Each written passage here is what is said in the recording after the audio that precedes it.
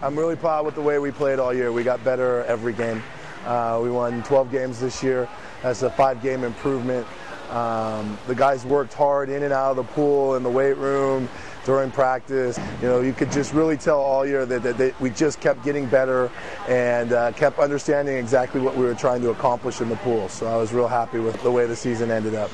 Well, for me, I think when I came in, I wanted to obviously do better than they did last year, and that was 7 was the goal. And then once we hit 8, it was, okay, let's get to double digits. And then once we hit 10, it was, let's get to 12. I think, you know, the guys, we suffered a lot of injuries during the season, and we had a freshman go out for the rest of the year after our New York trip. So I think that it just shows how hard these guys have worked, and that, you know, we're going to keep getting better here, and Harvard Water Polo is going to take that step forward here real soon.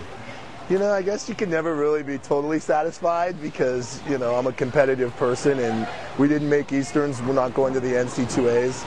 And obviously those are the goals that I have set for myself and for the program. I like the way it started. I came in a little behind on a lot of things and, you know, getting hired July 2nd. But, you know, I think overall I'm real happy with the way it turned out. And I'm excited moving forward. And, you know, I don't get much time to reflect because I hit the ground running with the women.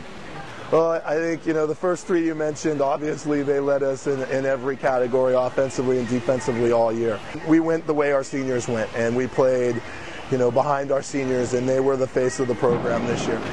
Eric came in late, and I think Eric did a great job of coming in and being that person we needed to come in and help us in practice. Our numbers were thin, and he took that role, and then about 3 weeks in, I said, all right, man, we're going to activate you and put you on that roster. It was good for him, but, you know, the seniors meant so much, and after our last game, I told them I couldn't think of a better group of guys that I would want to start my college career with, and they're leaving the program, going in the right direction, and they're going to be proud of what we're going to do here in the future. Well, I think we really are going to start hitting the ground running. The guys are in the weight room today lifting.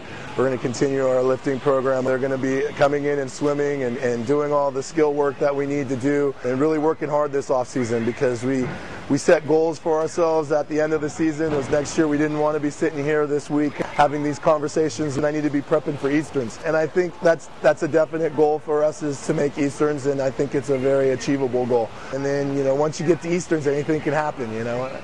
Like our friends group says, NC2As are bust. I just really think I enjoyed my first collegiate season working with this group of guys and the girls, and, you know, it's just been real exciting to be here at Harvard and continuing the tradition of Crimson Water Polo. I'm really excited, and, you know, I think it's nothing but great things ahead for us.